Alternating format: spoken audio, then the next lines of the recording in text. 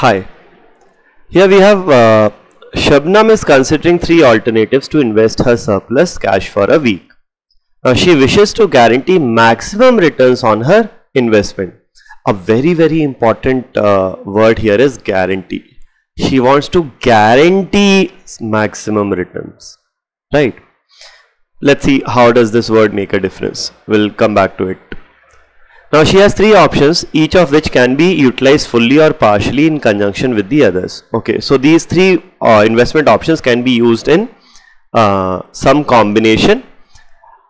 Option A is invest in a public sector bank. It promises a return of 0.1%. So this is a fixed return of 0.1%. Whatever happens, a market goes up or down, you will definitely get a return of 0.1% here. Option B is invest in mutual funds of ABC Limited. Okay, a rise in the market will give you a return of plus 5% in this option, whereas a fall will give you a return of minus 3%. So here the returns are subjected to markets.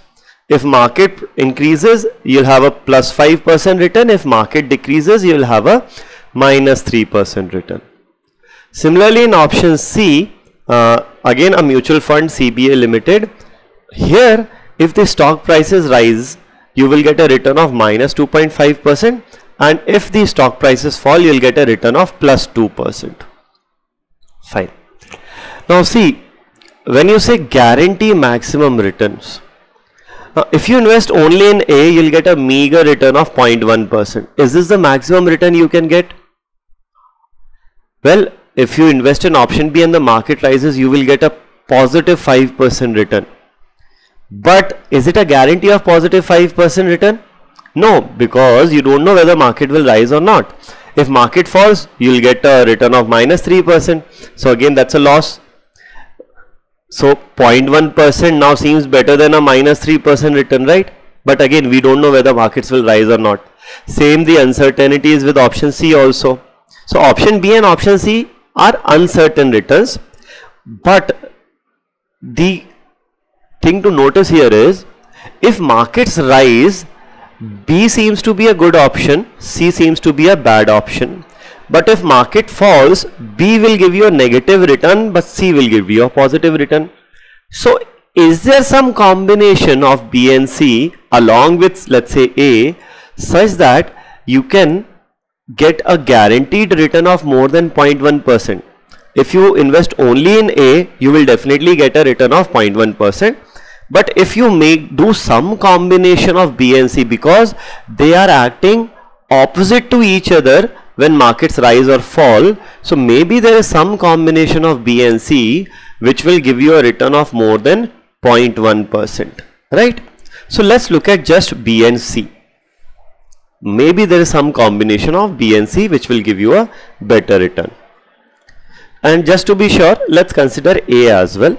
So let's say she invests X rupees in A, Y rupees in B, and let's say ABC.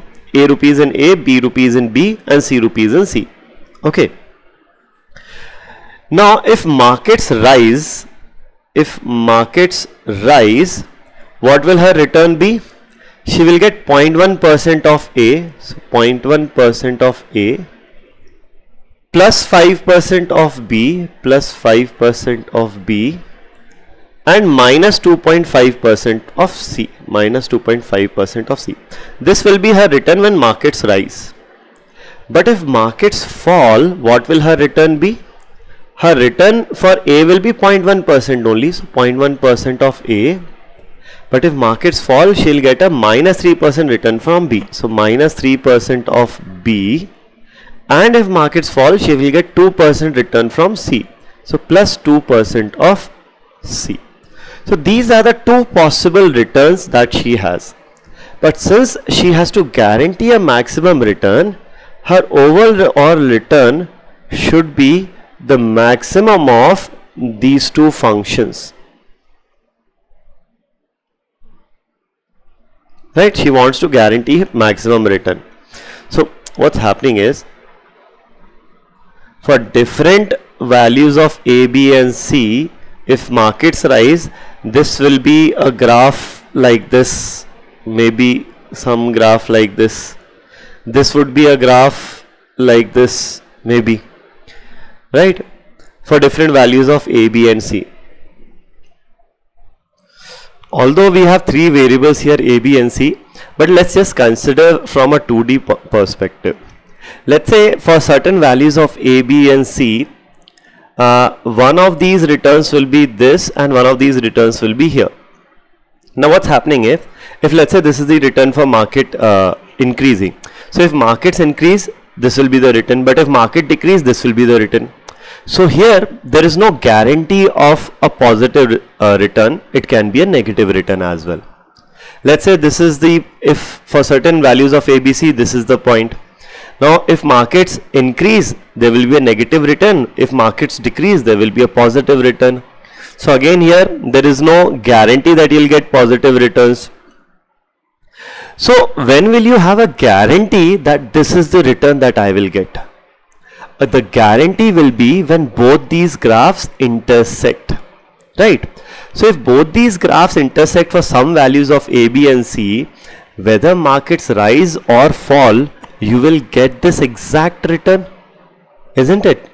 For any other value, even if let's say X is here you will get positive returns, here you will get negative returns. So there is no guarantee of a positive return, correct? So the positive return is maximized when the two graphs intersect, when the two graphs are equal, right? So what we just need to do is we need to equate both these returns. So we have 0.1% of A plus 5% of B minus 2.5% of C is equal to 0.1% of A minus 3% of B plus 2% of C. So 0.1% of A is equal both the sides, it gets cancelled out.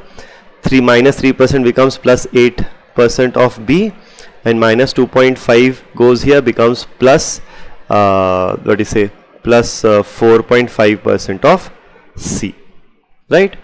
So percent is by 100, which gets cancelled out here. So we have 8B is equal to 4.5 C. So B by C comes out to be 4.5 upon 8, which is effectively 45 upon 80. This goes by 5 9 times, this goes by 5 16 times. So the ratio of investment of B and C should be 9:16. This is what we have. Fine. Now that we know that the investment in these two schemes, B and C, should be in the ratio of 9:16. This was A rupees, B rupees and C rupees. Now let's figure out what should A be. Let's just focus on B and C first of all.